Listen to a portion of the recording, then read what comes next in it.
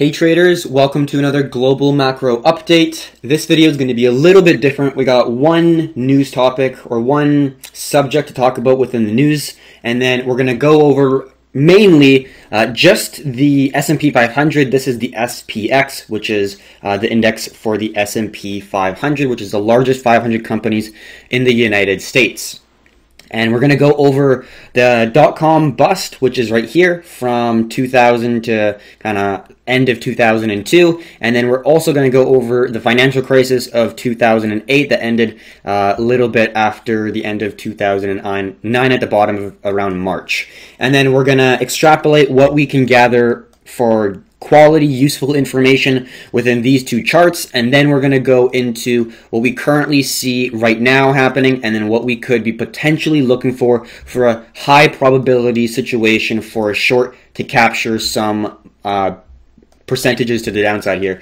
So first things first, I do quickly want to just talk about one thing involving fibs. We are going to be using fibs for this analysis. If you have no idea what fibs are, Fibonacci retracement levels, there is a bunch of stuff online, or you can just go in our Discord and ask one of our teammates as well. But basically what we're going to be using is a fib retracement level of 50% and 618. So it's going to be, one is 50% retracement, and another one is 61.8. And these are going to be key numbers, especially 61.8 within the fib retracement levels that we're going to be working with. So in a market, what happens when it's in a downtrend or uptrend? You're making a series of lower lows and lower highs, or higher highs and higher lows, right? But then we're looking for a bearish move because of the bear market. We're looking for the series of lower highs and lower lows. Looking at dot-com boom and 2008, we see three major moves. Actually, this is probably not the best way to do it. We see the first move very strong, and then you see a pullback, and then you see another move, and then you see like the end capitulation, and then you start to see some basing. So what we're going to be using is the fib retracements looking at the second leg and third leg. So we got three legs. You'll understand this once we actually dive into the charts, but there are three legs. From this point here to this point here is our first leg. From the major lower high to the next lower low is the second leg. And then we get one more pullback, again lower high, and then you get a lower low as the third leg. So in total, we're looking at three major pushes to the downside. Let's get this red, and we've already seen this one. This one we don't have to trade. This one is going to be the signal that holy shit, we're in a bear market. That was a major push to the downside. We're going to get some level of a pullback, and when we see that right here, there's going to be stimulus. There's going to be buyers buying the dip because it's happened before. Look at 2018, massive push to the downside. Right after Christmas, it rallied right back up all the way through 2019. Was a phenomenal year for the stock market. So it's happened before, and this is our first major dump. So there's going to be a lot of people looking to buy. You see it on social media. Oh my god, airlines are such a good buy because of the price. It's down 85%, so it must be a good buy. And there's a lot of people who are looking to enter because this has happened before. We're going to get our pullback, right? Now, within the pullback, these are going to be what we're going to be looking for, but we're not going to talk about them just yet. What we're going to try to capture for us as shorter-term swing traders, day traders, as active market participants, we're going to be looking to make money on the second leg and third leg. We do not need to trade this. We only need to understand when this is coming in. And obviously in this bear market, very easy to understand because we've really had such an aggressive move to the downside, but we don't need to trade the first leg. We'll go into 2001 and 2008 and understand why the second leg and third leg will give us a higher probability situation that we don't have to the first leg is going to be the hardest to identify, basically. And once you get that momentum, once you get the fundamentals to kick in, it's not as difficult understanding where the weakness lies for the bulls and then when the transfer from the demand to supply will come in. So now that we understand the basics of what we're trying to capture, the next question is, okay, how do we understand this pullback? When's a good time to enter? A stock is going up, an ETF is going up. How do you know when it's going to go to the downside? If you're short, it could just continue going up, right? So how do you know? So we use a two-system approach here. First one is actually looking at the fib levels. We'll talk about that when we get into the charts. And then we also look at ascending zones. Let's get our line. We look for ascending zones of support where we see the price making a series of higher lows, and when that breaks to the downside, that is going to signal for us that there's potentially going to be a shift in trend. This, along with simple market structure, series of lower lows and lower highs, or consolidation or higher lows and higher highs, and also looking at the fibs. And that's how we're going to identify this potential reversal that we're going to see after the completion of the first pullback, which we're currently at right now.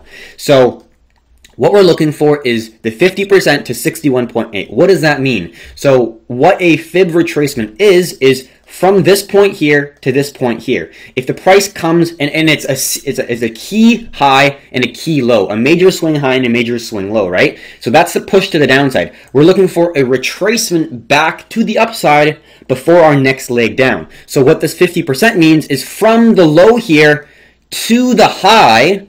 If it gets to half, it's going to be 50%, right? Because it's 50% retracement to the top. So let's say it dropped, a certain amount, and if it went halfway to the top, well, then that's a 50% retracement level, and that would be a key fib level that we'd be looking at.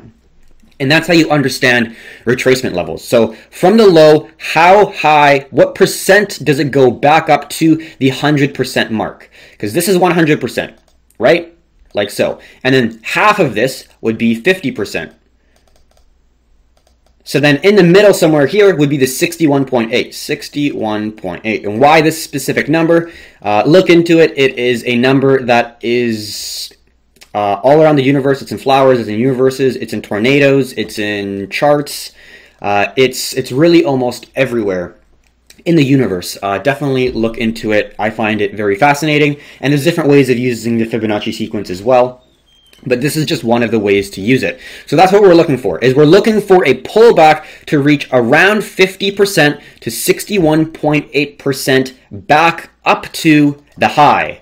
That is going to be our main level of supply. Well, theoretically this should be red, so let's do it properly. So it should be from the low, from 61.8 to around 50%, we have drawn a red zone, which is going to be 61.8 at the top, and then 50% at the bottom. And then it's going to be a key level of supply, where there's going to be seller pressure within this zone. And what we're going to be looking for is a price action pattern around here that's going to give us a good edge to take a solid short trade. So hopefully you understand in a nutshell what we're looking for, and we can now go into the actual chart and discuss 01, 2008, and what we could be seeing in the present day. So let's first go and talk about 2001, and then we'll go to 2008, and we'll talk about the three legs that we currently have in the market. So let's just go like this and talk about the three legs initially. So you got your first major leg, which is going to be a high right here to right here.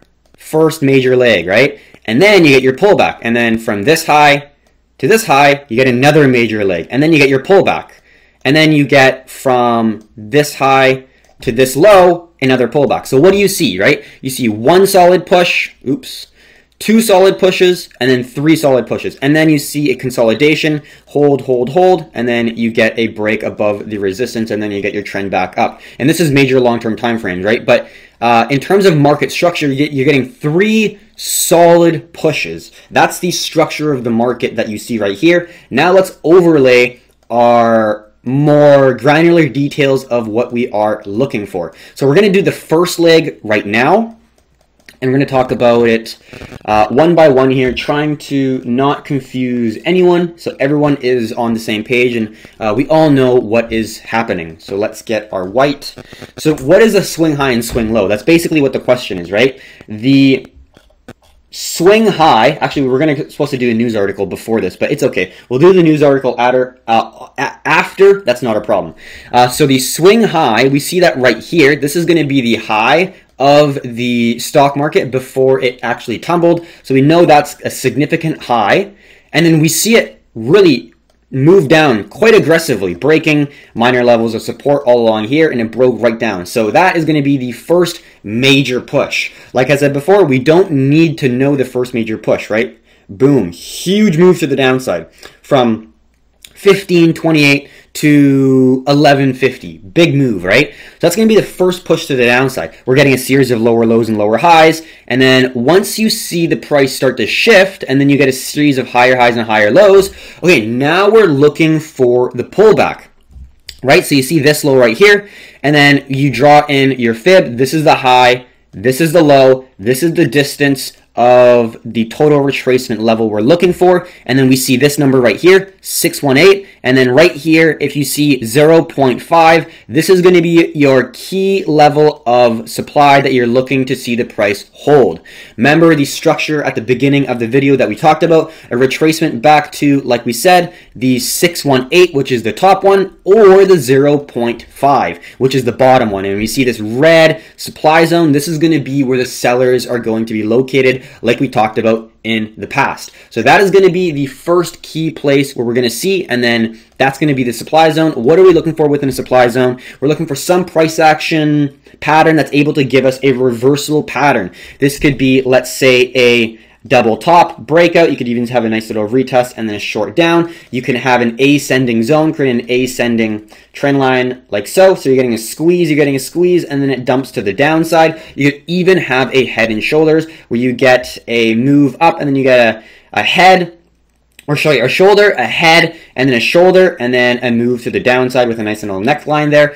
There are price action patterns that we have edge trading, and that's what we're looking for. In this right here, what do we see? Well, we see an ascending trend line, but more importantly, in my view, we see a head and shoulders with a double left shoulder. We see left shoulder, left shoulder, left shoulder right here, 1, 2. You see a head at the top here, higher than all the shoulders, and then you see a right shoulder here with a support, resistance, resistance, support, support, support, break, retest, validating the previous support low, and then you see it retest for resistance, resistance twice, and then you get a lower low, and then you get the next move to the downside. So these are the types of patterns you're wanting to look for. You're looking for continuation, not continuation, sorry. You're looking for reversal patterns against a very strong level of supply, right? So you're looking for head and shoulders, double top, squeezing, something that's going to give you an edge. For us at least, that's going to be what we talked about before. So that's going to be the first move, right? Perfect 618 to 0.5 supply level. It touched it perfectly at the 0.5, and then we got our failure pattern, our weakness pattern. So then the sellers could then come into the market. You could sell at this high, at this high, at this breakout, and those are some great entries. And then you have this whole move down here. Your stop loss is above the right shoulder. Fantastic risk reward parameters. And we're not really going to get into the extensions too much, but this is an extension 1 and extension 2 for TP levels if you were looking for it. 272 got hit pretty well perfectly right here. And then your second TP level, if you were looking for a little bit more of an aggressive one, would be 618. But primarily, you're looking for that next extension to this 272, and let's discuss that. And we'll talk about that within every other pattern. So that's the first leg pullback, right? So that's going to be the first entry that we're going to be looking for, that in my opinion, the SPX is having right now. We're having a pullback right now, and this is coming up soon, and this is April 1st. So, you know, we're going to be looking for something along the lines of that, except we're going to be looking for a stronger pullback first. So that's the first instance where this has happened. Now let's look at the second pullback of this move, right? So we already talked about the first one in 2001. This is the major, and then we got our move to the downside, and we need a market breadth. The market moves in waves, right? Push, pullback, push, pullback. The market has to pull back sooner or later. So after this massive push to the downside, we got another pullback, which is going to be this thing right here, right? And then same thing, exact same thing that we did here. Where's the major market structure high? Well, it went from bearish to bullish to bearish. So this right here is going to be the main lower high that we're wanting to use our fib off of. So this is going to be the 100% retracement if this is the low, right? We don't need to know exactly when it entered. We just see it come into fruition. We're like, wow, that was a huge push. And now we're getting a massive rally. That's a very significant zone. Wow, look at that. And then look at the most recent swing high. Well, the price was going from lower low, lower high, consolidated, and then it turned into higher high, higher lows. Well, that's a little bit more bullish. And then it created our price action pattern and moved to the downside. So that's going to be the swing high. This is going to be the swing low. So we have a circle here and a circle right here, and the distance is going to be here. Full 100% retracement is going to be back up to here. We got the 618, which is the top of this red rectangular zone, and then you got 50%, which is going to be the bottom of this rectangular zone, right? So same structure, exact same system that we are projecting onto the price action as the previous move to the downside that we got. Literally exactly the same, right? In terms of the structure of how we're going to go about this. The price action pattern will be different, but the structure should be the same. The criteria in which you're looking for opportunities should be the same. So what we're going to be looking for now is, yep, same thing, 50% and 61.8% retracement. What do we see? Well, initially we got a pullback to around this zone. We see a touch here. We see a touch here, respecting the 618 very, very well.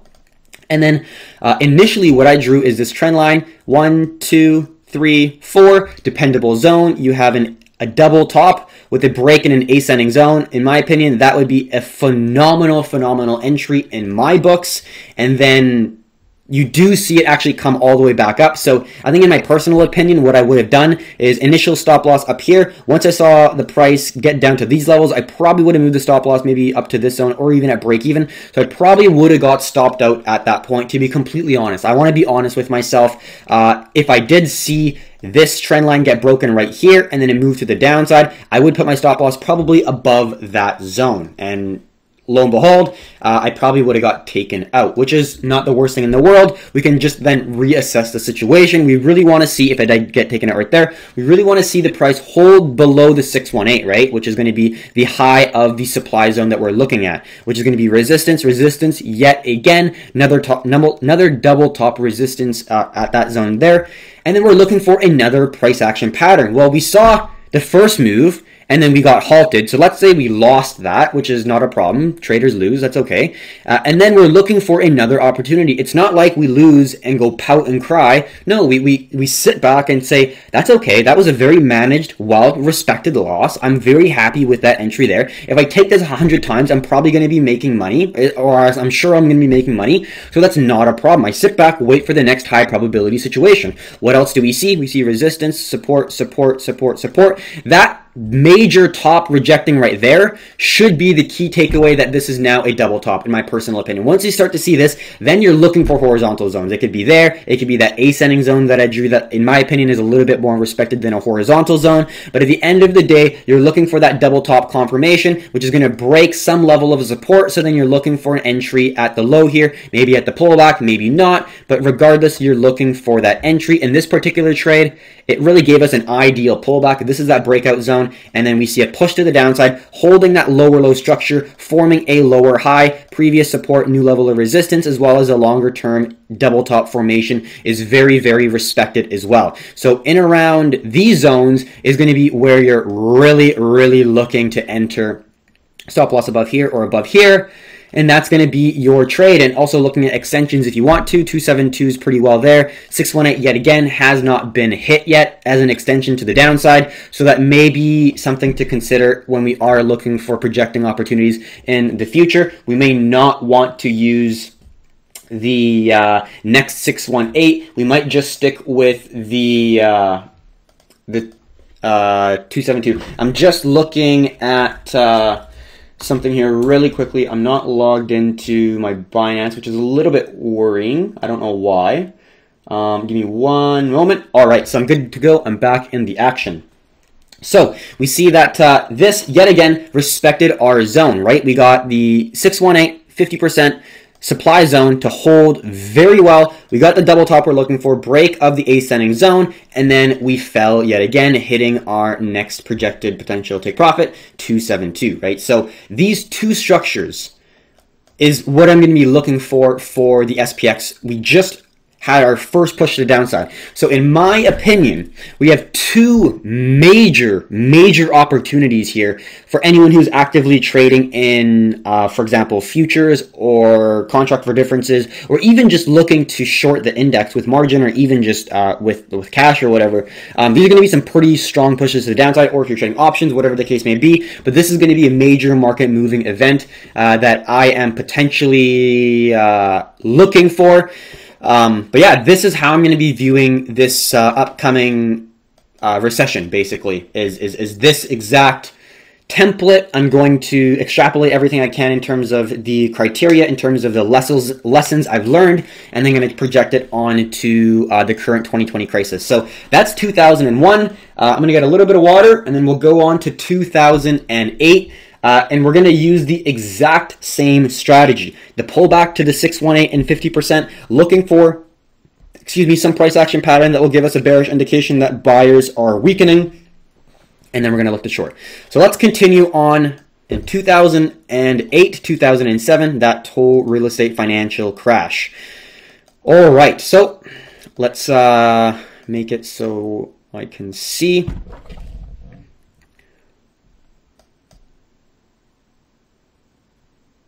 Okay, so I'm just going to go like this.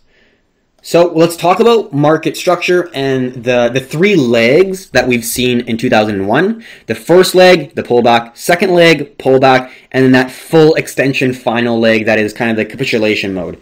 And we see that right here. This is, again, a double top. We see a resistance right here and another resistance. This is the high of the 2008 financial crisis of the stock market. And then you see this massive push to the downside, right? Breaking key levels of support, really showing it, and then you see two resistances and then push down. That's going to be your first major indication that we are now in a bear market. Like 2001, very significant, right?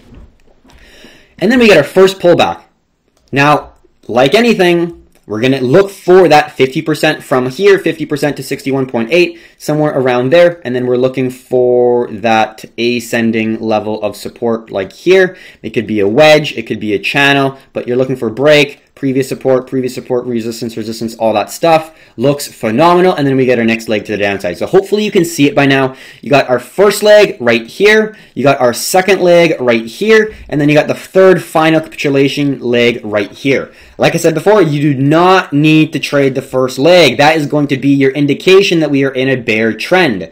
The second and third leg is where the money will be made, in my opinion. This is going to be the second leg right here. Boom. And then the third leg is going to be the total capitulation mode, where there's going to be like really blood on the streets. It's going to be scary for a lot of people, and I think that it will be necessary in order to just get so much of the debt out.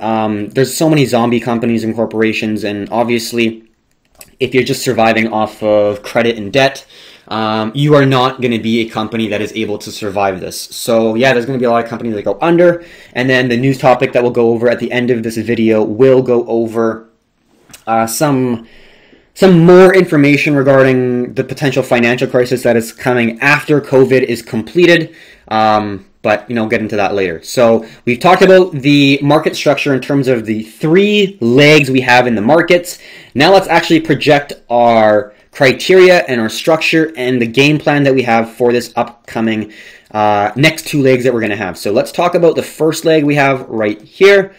Let's go and take a picture. So this is going to be the first leg down, and this is the first pullback, right? So this is where we're looking to get our entry at the completion of the pullback, right? So we see that the price made a low right here, low, and then second low, broke a descending zone, previous resistance, new support. You see a series of higher highs and higher lows. You can notice that that is now a shift in trend. So now we're making a trend to the upside. You see an anchor point right here. You see 1, 2. Not really a perfect zone, but easily you can draw a trend line at that point. We didn't really get any double top or anything. You can argue that that's a double top right there. But once you draw in that trend line, and then also to coincide perfectly with, like I said before, 50%, 618 from the market structure high, which is the all-time high for the stock market, which is right there, to the major low that we saw before the pullback. That is the two swing high and swing lows that we're looking to hit, and that's exactly what we got. And lo and behold, what do we get? 618 and 0.5 right at a level of supply. So what do we see right here? Well, we see an ascending zone, and we see a key level of supply hold the price from making a higher high. So we're getting a squeeze, Buyers are trying to push up, and then at a certain point, sellers are just saying, we're not going to let this pass. We will not let this pass. So there's someone who's going to have to break, who's going to have to crack, who's going to have to give up and lose confidence, and someone's going to have to win the battle.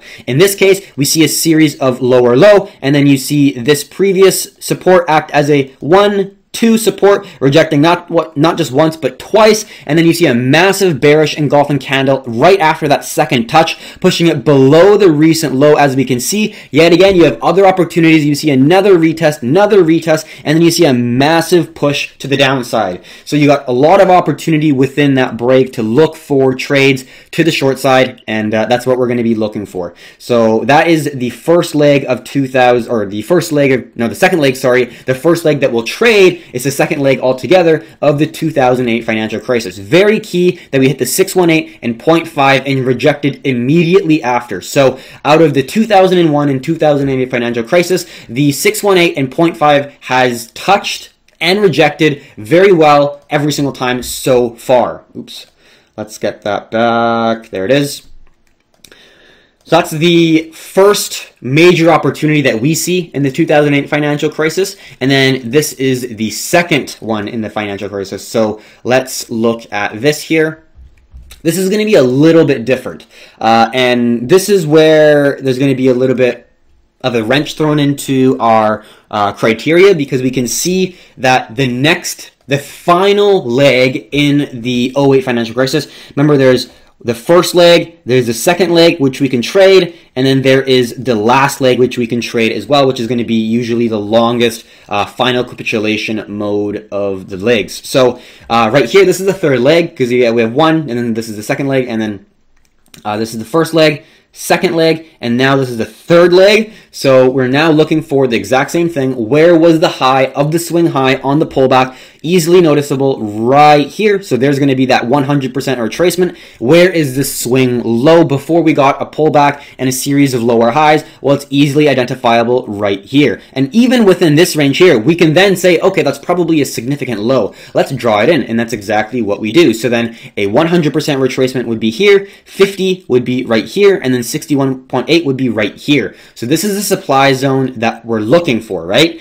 And then we see a series of higher lows. Initially, I do draw, that was not a well drawn trend line. Let's get it a little bit more flat. That was the initial trend line that I had drawn in. So then we were squeezing. What I see in this is a nice, just bearish flag, right? A nice flag formation, a wedge, a squeeze, and then you get a move to the downside, a lower low, and then you get a 1 pullback, 2 pullback, and then you get a massive move to the downside, breaking the structural low, making a lower low. You get a retest of the previous resistance as a new level of support, not just once but twice, before making probably the best trade that any short seller could make. Really, that's a massive short.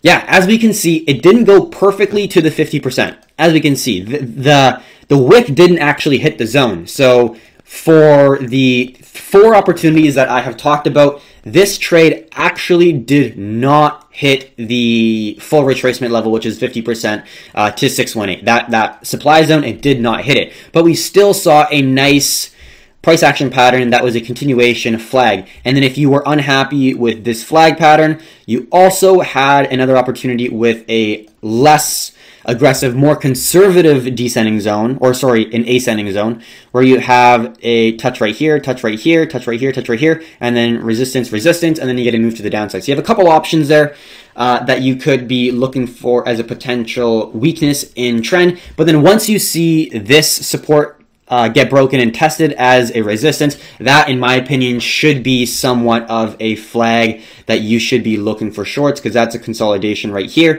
It broke down the consolidation, made a lower low, held the lower high again, could not make a lower high for the 3rd time. Come on, you should be looking to enter buy now, in my opinion. So that's going to be the two legs that we're going to be going over for 2008 and 2001. Like we can see, very structured. I'm projecting the same criteria for each of the legs that we're looking at, right? So understanding that you know, we have a very strict, specific trade plan that we have, right? We've already looked at 4 of them, and on all 4 they have worked. As long as we are really making sure that we are trying to find the best possible ascending zone, and we could have multiple entries like we had in 2001. We could get stopped out initially. We have to have the conviction to enter again, like we saw the second time in the third leg of 2001. So now that we've gone over 2001 and 2008,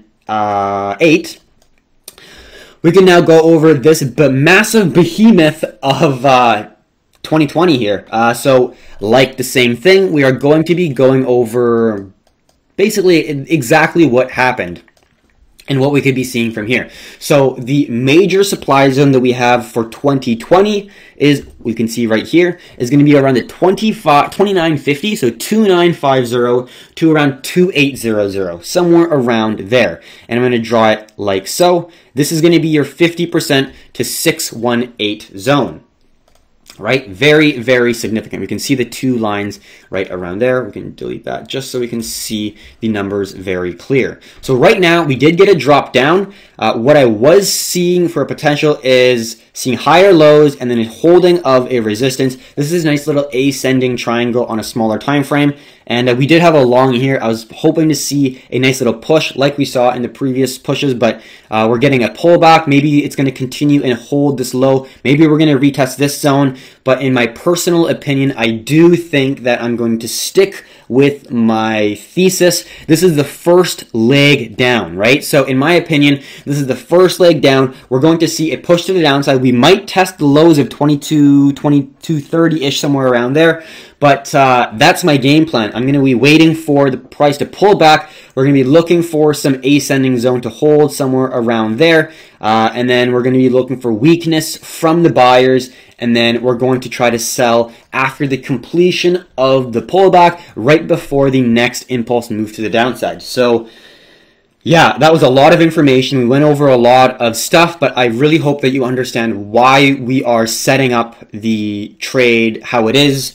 I know that it is super volatile and there's a lot of things happening, but yeah, you got to stay patient. Looking back at larger time frames is always a good idea.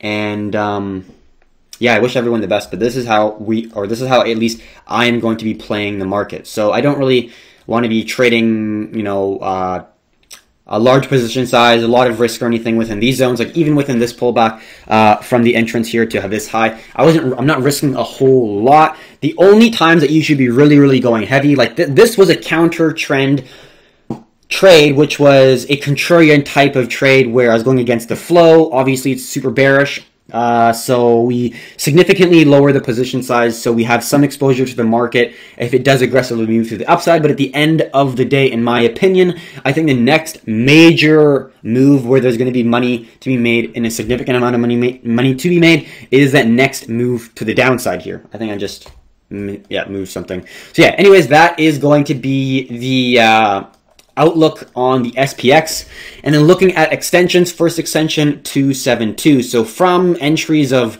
you know, positive of 2700 to the first take profit zone major extension is a 30% move. Yeah, so that's like unleveraged. Imagine if you have leverage, if you are on, let's say, 5 times leverage, 2 times leverage, 10 times leverage, you know, like it is a possibility to be one of the biggest moves that we could be seeing here in a very long time. Because obviously in the markets, it takes the staircase up and the elevator down, and this just shows the level of aggression that the market is selling off. There's more, like since 2008, there's been so much more algorithms coming into the market, trading, and there's no, you know, decision there made. It's an instant input of numbers, and if the numbers line up to be a buy signal, it buys. It doesn't matter about anything else. It's so instant, and it's just an algorithm. So these aggressive moves are going to get more aggressive because there's more algos trying to scalp, trying to get that short-term move to the downside because there's so much momentum that it's going to exaggerate the moves, basically, because of these algos, these high-frequency algorithms that are trading. And this is what we have right here. So in my personal opinion, there will be a time when we're going to have a stronger, more aggressive move that we will see from the S&P. So yeah, that's basically the video of today. Not really going to talk about TVIX or the short-term time frames because I did get stopped out like here because of the pullback. Not a problem. I was expecting a little bit more of a push to the upside, but that's okay. We are still looking for that next big move to the downside, and that's basically going to be what we're waiting for. Quick talk about the dollar index. Not a whole lot to talk about. Looking at the weekly, we're getting some hesitation. Basically, all of my charts got scratched, so I have to go back to just naked charts, which isn't obviously a bad thing. But basically on the weekly for DXY, we're getting a lot of hesitation, a lot of chop, although we did see a huge bullish push to the upside. We are holding that 103 range pretty well so far. If it breaks above it, we'll probably get a lot of moves and a lot of bullish pushes and a lot of buy pressure to push up above the zone. But as long as we're holding below the 103 range, I still see this kind of consolidating and topping off as a potential just large term double top. And then once it does move to the downside, I think that there will be a lot of weakness in the dollar, fundamentally speaking. Not just technicals, but looking at how much they're printing. There will be a time when there's going to be not a lack. There has to be a question of confidence before a lack of confidence. And when the governments are saying billions and billions and trillions of dollars like it's absolutely nothing, and this is, I think, the first wave of multiple waves of QE. They might not be calling it QE, but it's full-blown out QE. And as time goes on, massive increases in supply for the US dollar is pretty bullish for fixed or algorithmic fixed assets like cryptocurrencies and fixed assets like gold and silver that you have to literally mine it out of the ground in order to get it, unlike the central bank who can literally print it out of their you-know-wheres. So that is DXY, and then we talked about SPX extensively today, which is going to be the bulk of the video. Go look at gold's video yesterday. Exact same situation. I'm currently not really looking to short gold right now. Silver looks like a better option, but right now we're just in such a tight, really perfect range. Look how oddly perfect silver is right now. Yeah, I just don't really feel the need to be entering any positions right now because we're right in a major level of supply.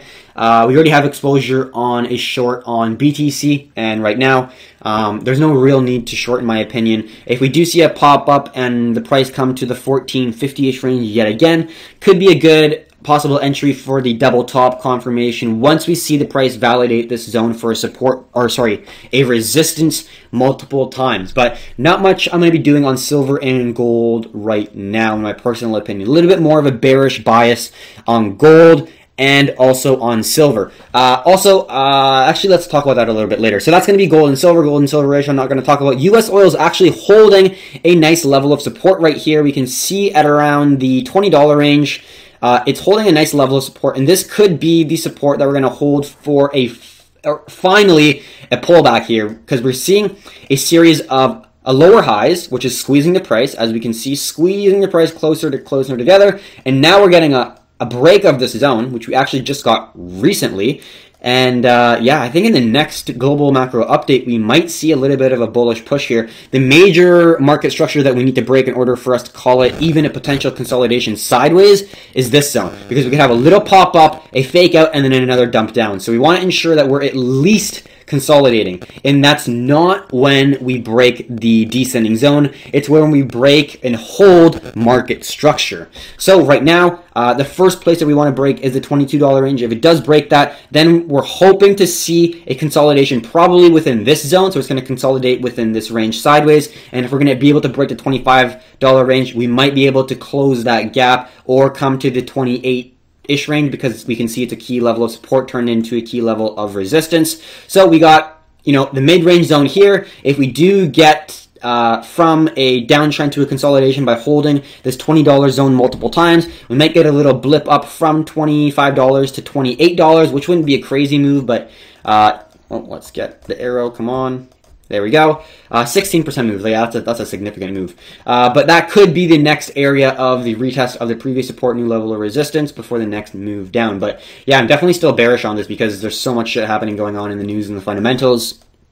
But as of right now, it does look like we could start to see the consolidation after the $20 has held multiple times. So yeah, I think in the next couple global macro updates, we could see some level of a consolidation start and even maybe a pullback for the market breadth to take place. So we'll see how it goes. That's looking a little bit more, now I can't say bullish, but less bearish. There's a very big difference there. So that is going to be the global macro update charts. We will get into the news article that we have for today right here. All right, so this is the discussion about COVID-19 going, or our current situation going from a COVID-19 health oriented pandemic, which it currently is, into a financial breakdown, a bank run, maybe not, but a financial breakdown at the least, basically. So right now we are getting the COVID-19 virus breakout and pandemic, which is obviously very tragic for people who are passing away. But this is going to turn into an economic wasteland of just pain and suffering for a lot of companies. So let's continue on reading here. American businesses are tapping their credit lines at the fastest pace ever in history since credit cards were made. Banks made loans when the economy was good. What happens if their customers can't pay them back? So this chart is the commercial and industrial loans, all commercial banks, and this is the weekly change in billions of dollars. So this is looking like it's, what, $1.75 billion. Let's read this article. As business activity jerked to a halt in March, American companies began using the credit lines they took out from banks to stay afloat. The chart above shows the week-over-week changes in usage of what's known as commercial and industrial loans. As the BCA research analyst commented on Tuesday's note, that metric hits its highest level ever last week. Normally, rising business credit line usage would provide to be a boon for bank earnings, BCA analyst noted. But these are unprecedented times, they added. A clear risk for banks is that firms drawing on these lines may soon be insolvent. So understanding debt, understanding credit, understanding borrowing, one person's credit or one person's loan and another is one person's debt is another person's assets. That's what I'm trying to say. So let's say I loan money to you. You now have debt. One person's debt and another person's asset. So the bank is holding all these assets because they are lending money to people, expecting that money to get paid back, right? So in their books, they theoretically have all these assets because they are hopefully, but they're in their eyes going to get paid back by the people borrowing the money. But this is questioning the risk of the people who actually borrow, the firms drawing on these lines, may not actually have enough money to pay back, may be insolvent, right? It's worth pointing out that it's not just the social distancing mandating the coronavirus epidemic that will weigh on banks. The collapse in oil prices in early March would have been enough to raise the frequency of defaults and likely outright bankruptcies. So yeah, especially America and Canada, where, sorry, I'm just burping here. Excuse me about that. The companies in America and Canada have a very high cost to produce oil, $40, 35, somewhere around there. And then OPEC, Saudi Arabia, as well as Russia have much cheaper costs to produce barrels of oil. So these huge corporations in Canada and the United States are now not able to run their business at all. They're losing every single time they create a barrel of oil. They produce a barrel of oil because it costs them, let's say, $40 to receive it or to get it out of the ground, and they can sell it for $20. That just does not make sense. So all these companies are now expecting either to lay off everyone and just completely halt, or just continue losing money in the operation, which does not make sense, right? So yeah, huge bankruptcies. And what do you do if your business can't make money? You go bankrupt, right? And then all these people are going to be losing jobs. They're going to be dependent on the government to pay them monthly paychecks. Where's that going to come out of, right? So let's continue reading. Still at BCA analyst low. The recent fiscal package provides some measure of optimism. They reckon that about $377 billion of the bill's spending will go to helping small businesses, which will help banks. Our sense is that policymakers will do more if banks start facing even higher losses, the analyst wrote, adding, stay tuned. So yeah, I completely agree. The banks will do whatever they need. They've already said they have unlimited money to try to stop this issue. They've already come out and said that. So we know what their game plan is. They've already dropped interest rates to zero. They can't do any more unless they're going to go negative interest rates, which is going to be very confusing. But you've already seen countries like Germany, Switzerland, Japan create negative interest rates, destroying the savers' bank accounts, right? And that's what there is left to do in terms of interest rates. And then the opposite side is just print more money, which they have no problem printing trillions and trillions and trillions of dollars and just dumping it into the marketplace. So yeah, this is the more fundamental aspect of it, is understanding that right now we're in a pandemic. We're in the coronavirus is currently causing basically entire sectors to completely shut down. Tourism, entertainment, bars, restaurants, clubs, all that stuff is completely shut down. And right now we're just getting by. A lot of people are at home, not able to work, and we're, I think, still talking about just this being a corona case. And you see policymakers like Trump say, we're going to bounce back better than ever. We're so strong. It'll be like it'll be no time until we bounce back to the highs. And I just don't see that happening. Looking at like the total economics, it's not just a sector that gets impacted. When you stop one gear within an economy, all the gears are turning together. The tourism sector goes to bars. They don't have that money to go to bars. They might stop going to the gym and turn off their gym subscription. And they might turn off their Audible, and all these things they'll try to save money and conserve, right? And U.S. economy is built up on consumption. A good citizen, a good American citizen, is to be a consumption machine, because the United States is built on consumption. So when you have an entire generation start to save, well, the entire way of the U.S. economy is now completely halted. So yeah, there's going to be a lot of trouble in terms of the banks, because they already have no interest that they charge, right? 0% interest rate, so you can't make any money.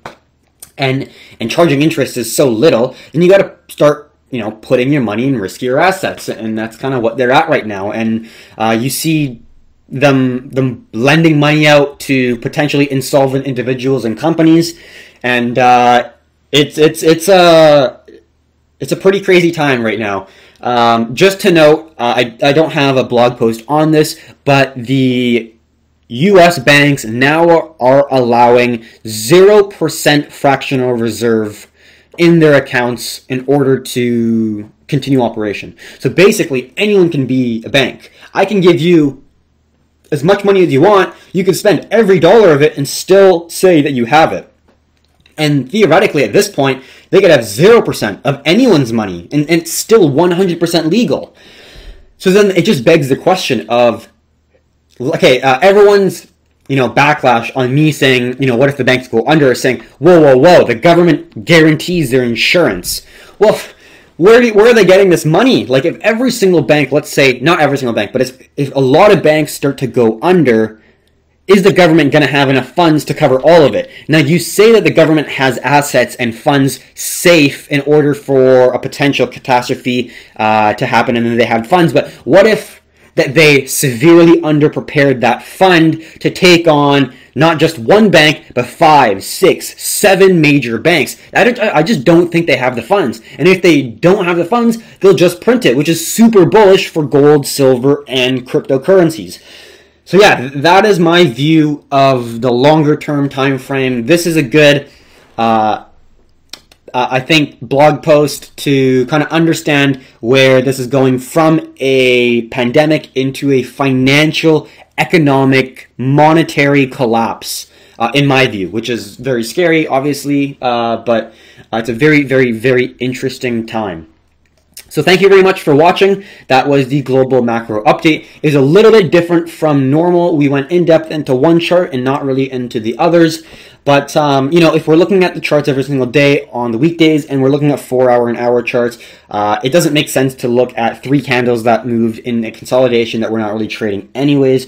So sometimes doing these where they're informational, educational, and they're actually actionable, so you can actually do something with it. Like the information that you gathered from this video is an actual piece of information that you can actually draw on your chart, back test, look back at it and say, okay, is this something that I would feel comfortable trading? And that's our hope. Is we're not saying that this is the right way to trade. We're not saying that this is the wrong or right way, or whatever the case may be. Everyone has a different way of trading. Everyone has their own strategy. But what we're trying to do is provide information that may add value to your already determined observation of the world, of the economy, of the markets. We're not trying to change your mind. We're just trying to give you unbiased information and provide it in a way that you are able to, take without, you know, having me saying it's going to go down, it's going to go down. Like I have been saying it's going to go down again, but yeah, what we're trying to do is basically create a channel that allows people to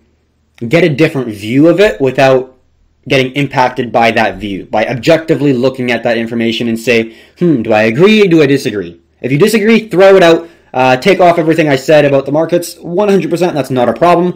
But if you agree, it could be an opportunity that could serve you very, very well. So hopefully you got some level of education, knowledge, value from our videos. If you found it useful, please subscribe. It helps us greatly. And we really hope that you're able to come in for another global market update for tomorrow. So thank you very much for watching, and until next time, have a good one, traders.